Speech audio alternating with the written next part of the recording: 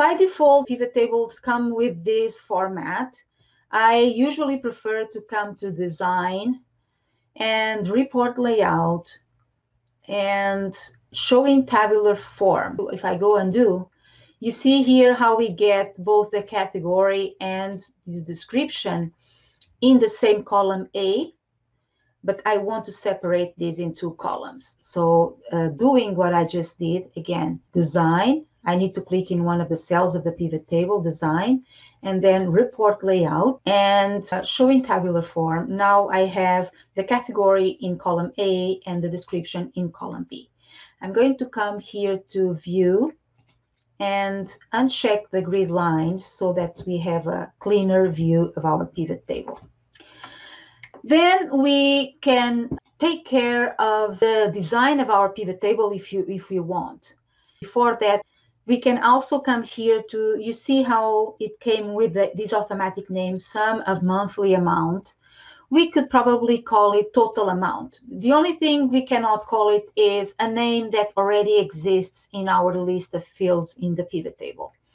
To do that, I could just double click and edit there, or I can come here and value field settings and change the name here.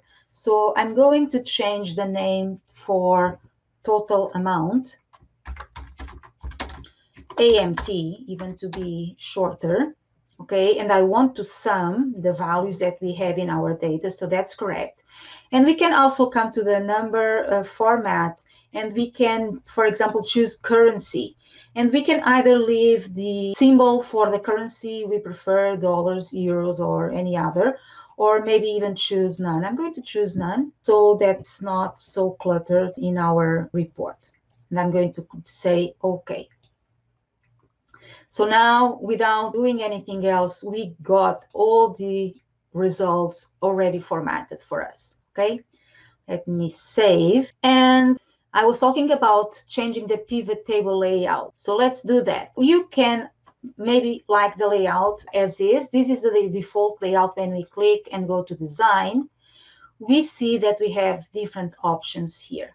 So if you move and choose other options, you see the effect it has in your report.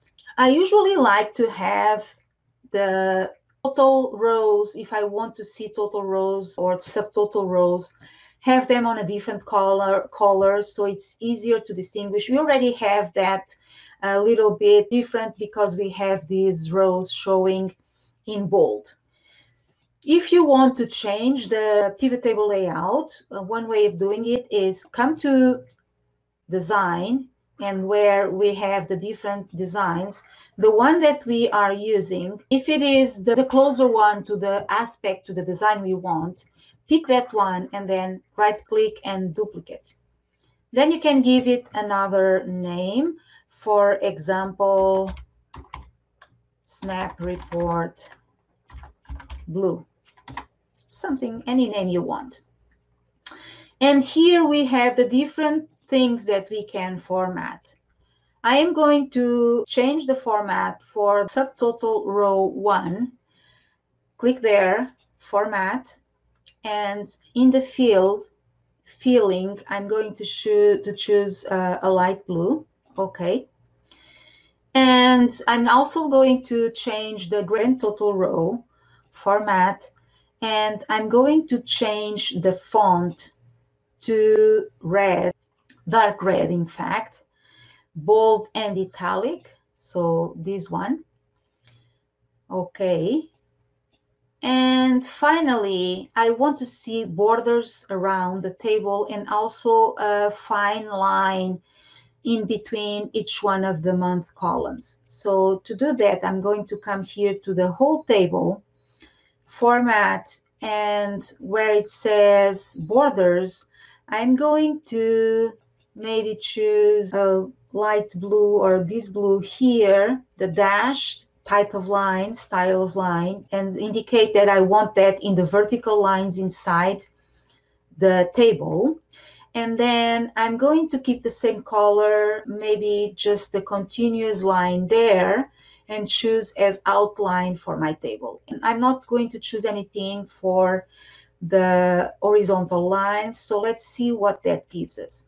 We will click OK, and we don't see any result because we are still selecting the same style as before. We now have the custom style that we created, and if we click there, we can see the result. Maybe it's better or not, it's a personal preference. I like it this way. And at least now, those who were not aware how you could change and customize the format of your pivot tables, you have an example and you can explore the different options. Another thing that's important to know is that if you try to come here and it doesn't let you modify, it's probably because you have one of your worksheets protected. So that's another tip.